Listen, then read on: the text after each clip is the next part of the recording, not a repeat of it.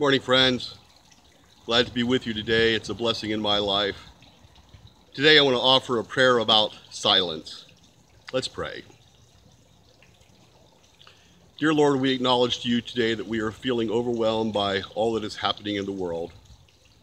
We acknowledge, as we do each week, that part of what is happening is new, but we also realize that part of what is happening is not new, but has been a reality in need of change for way too long. As we pray this week, we pray for an end to silence at times when we should not be silent. We pray for an end to not moving when we should move.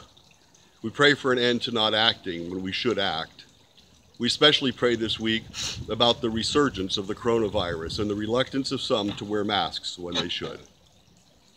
Friends, as we pray this morning, I invite you to think about whether you have been silent for too long.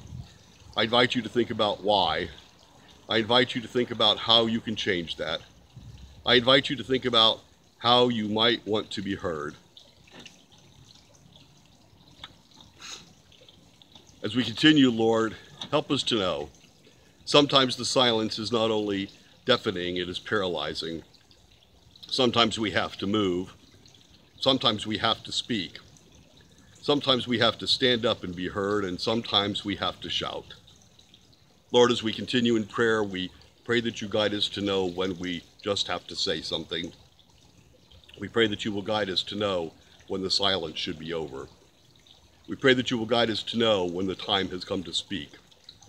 We pray that you will guide us to know when we need to make a little noise. We pray that you will guide us to know when we need to move our feet. Amen. Two short verses are going to be lifted up this morning with regards to silence. The first of those from the book of Job, from the 13th chapter. Let me have silence, and I will speak, and let come on me what may. And from Psalm 39, verses 2 through 3. I was silent and still. I held my peace to no avail. My distress grew worse. My heart became hot within me. When I mused, the fire burned. Then I spoke with my tongue. Friends, this is the word of the Lord. Thanks be to God.